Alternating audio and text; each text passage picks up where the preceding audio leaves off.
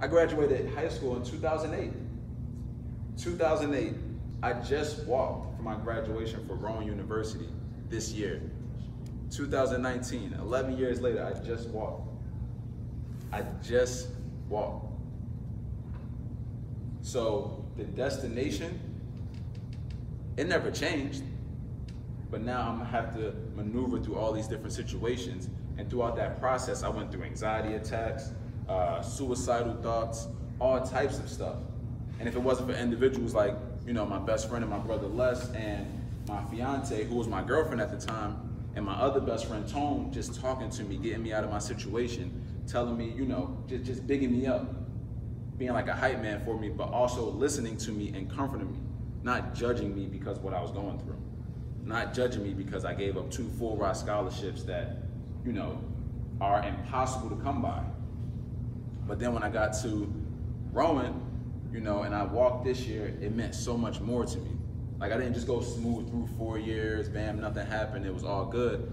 I played ball as the all-star. Nah, I went through 11 years. 11 years of trying to figure it out, jumping from school to school to school because I attached myself to the game of basketball because I thought that was the only way to help my mom out. Not realizing that I was going through all of those different things because I had to build up a story for what I was really put here to do, which is ultimately what I'm doing now. And now I'm in a position to get to that destination, to fulfill that dream that I had since I was 2 years old. A lot of people don't know what they want to do at 2 years old, but in my mind, in my heart, I knew that I wanted to get us out that situation. So that's why I'm going so hard at what I'm doing now. That's why I didn't quit.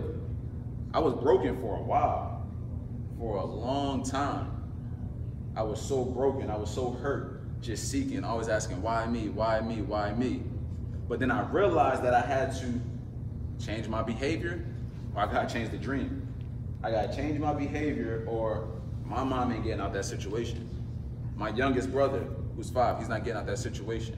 My niece and nephew that my brother that's 4 years younger than me just had, they're not gonna get out that situation if I don't change my behavior. Because if I don't do that, I gotta change the dream. I gotta let go of that, and they're gonna struggle for that. But I wanna be that trailblazer for my family. I wanna be that one that opens the door for them so they don't have to go through the same situations that I went through. Those same obstacles. I can lead them through that. I can bust that door wide open. Like, look, I got y'all. Y'all gonna make your own mistakes, but y'all not gonna struggle like how I had to struggle. Once I realized again that change my behavior or change my dream, it was like, yo, I'm not changing my dream. You feel me? I'm not changing the dream for nobody. I don't care what I gotta do. I'm not changing the dream, but I changed my behavior. I self-published my first book. I went out there, I did it, I told my story. I used it as a healing process. I did the work.